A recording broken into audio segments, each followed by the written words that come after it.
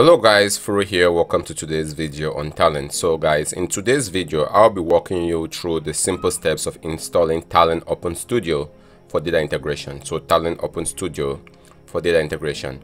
The first thing we need to do for the installation is we can always go to the Talend website and download the files for installation.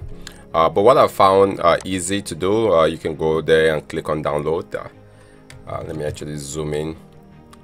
And you can find the files to download. So there is a paid version and there is an Open Studio version, and the paid versions are both here. I think the best way to get started with that is to contact a sales representative to help you with that.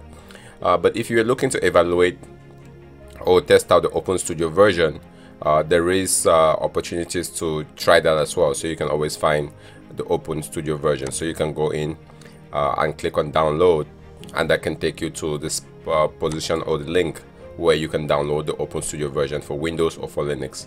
Now the link might change. The website, as you can imagine, is constantly being updated, so depending on when you're watching this video, things might change from there. But what I've found to be very consistent is if we go over to Google and we can just simply search from there. So Talend Open Studio download. Right, so this usually can take us to the direct link for the downloads, and you might try either approach depending on how best you want to proceed with that. So all right, this is taking us to the big data version. I don't want the big data version, I just want data integration. Actually there's free and open source products here, so let's click on that. It takes a minute. Alright, so these are the open source products. So this is data integration, and you can go ahead and click download directly from the Talend website. Now it takes a few minutes to download. What I'm going to do is I'm going to pause this video and then come back once the download is complete.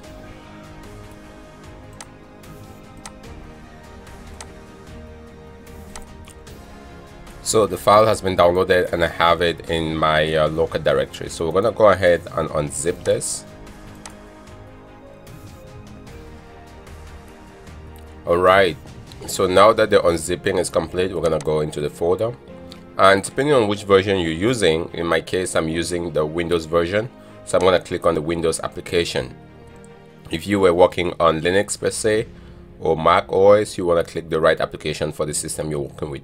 So for this, all we need to do is just simply launch the application, and I'm using, I can see the name coming up here, Talend Open Studio for data integration, version 7.2. so depending on what version you're using, your display might be a little bit different. So let's just give it a second for this to launch, and then we're going to continue. So I want to accept this, and now I can go ahead and create a project. So there are several ways you can approach this. You can import some demo projects, or you can import an existing project you might have, or what I like to do is I just create a new project.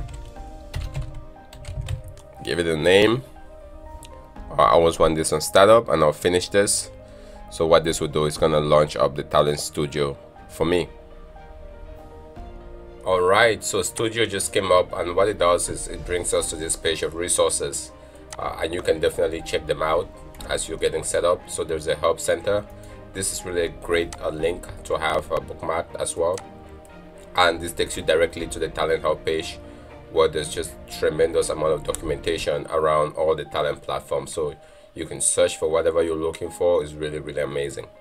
Now the next one is Talend Forge, and this is where it hosts technical resources and opportunities for collaboration. So everything from discussions, documentation, knowledge base, bug trackers and such. So really another great one. And then you have tutorials, courses, and on-demand webinars. So guys, these are definitely amazing resources from Talend that you can take advantage of to really either get familiar with the product, or to have to get any questions that you might have answered. But that said, we're gonna go back to Studio that has just launched, and once it comes in, there's this nice welcome screen. You can click next, welcome to Studio. To the left side is a repository. This is where you build your jobs and your workflows. And you can just click next on this for the very first time, and it's going to walk you through that. So this is a repository on the left side. In the middle you have your design workspace or your design canvas. This is where you actually build your workflows visually. So thinking about your data integration flows, this is where you're going to be building them all within the canvas.